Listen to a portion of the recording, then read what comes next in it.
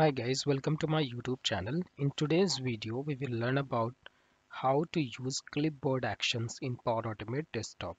So please watch this video till the end so that you can understand it completely. So let's get started. So the first action in the clipboard category is get clipboard text, right?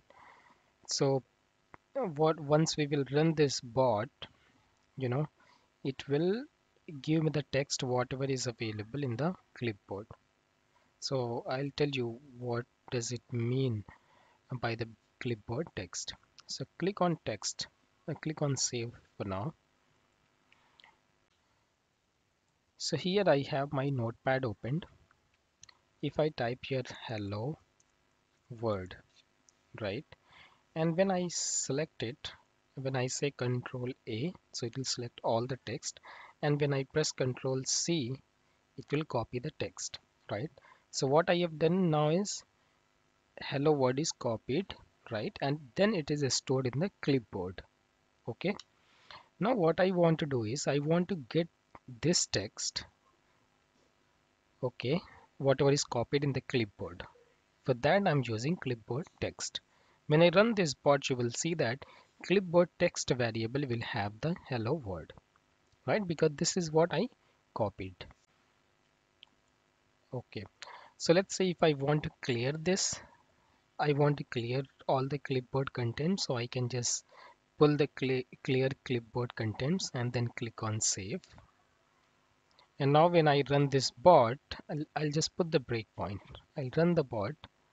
So the text will be available in the clipboard text variable, right? And when I click on run next action, it will clear the text, right? Now it is not available in the clipboard. Now when I run the bot again, you will see that there will be nothing in the clipboard text variable, as you can see here, right? So this is how you can use get clipboard text and clear clipboard contents, right? So let's check the another action, which is set clipboard text. So now what I have done is, now I'm not going to copy anything from anywhere. Okay, I will set that hello John. So this is the value I'm going to set in the clipboard. Okay,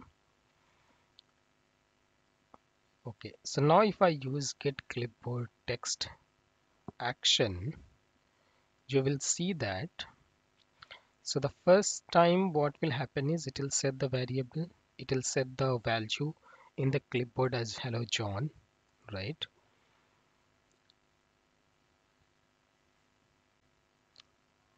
And then when I click on run next action, it will get the value, you can see here.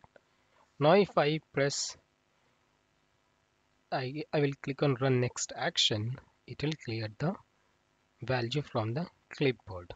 Okay, now if I click here and say that, let's put the breakpoint here, and I say that right click and click on run from here, then you will see that there will be nothing in the clipboard text variable because the value from the clipboard has already been cleared, right?